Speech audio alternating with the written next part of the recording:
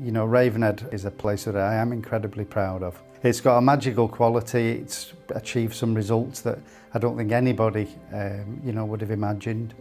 When you see a young person that you've invited in from day one, they may have been let down in the past and quite distrustful of, you know, anybody that's not outside their initial kind of circle of friends. With the path that I was going down, I think I would definitely have been homeless. I think I'd have no friends, nothing.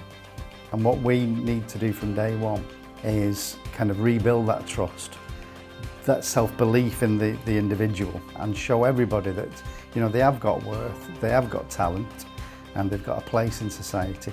With the support of and guidance of the Ravenhead Foyer, I wouldn't be able to get this job. I didn't have no confidence whatsoever, and they just helped build and build and build. And that past can act as an anchor to your success. If you want to remain there in the past, you know, it's not going to work out. But if you come with us on this journey, allow us to support you in the right way and give you the tools you need to succeed, you know, we promise everybody that it will, you know, the future will be much brighter for them.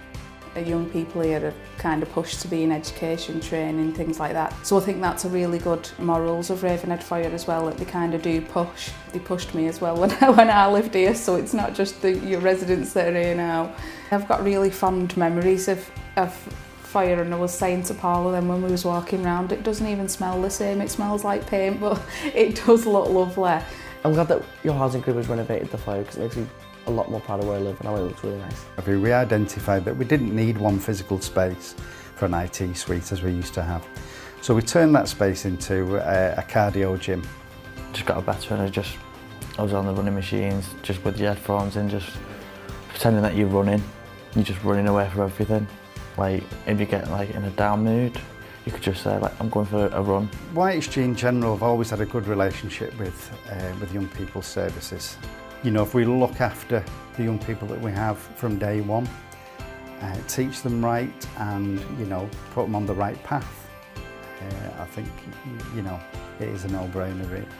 When I got my job as a project officer, I said I've not got experience as a project officer, but I have got experience as a service user. I didn't follow conventional routes at all. Left home at 16, had a child very young, but then after that I've gone to uni. I've got, you know, a job now that I enjoy doing. So it's always good to know how it feels to be sat on the other side of the table, isn't it? You need places like this for young people. I think it's such a tricky age from 16 onwards where you feel like you know everything, you feel you want this independence but you still need a bit of support, and I just think this is a perfect in the middle. Rather than being left to your own devices, it's great to have the staff there, and for them going from seeing me as a 16-year-old flouncing around the place to being on training with me and things like that, it must be a bit strange for them. It means a lot to me, really. It was home, really. It's probably about it, just home. I wouldn't describe it as anything else.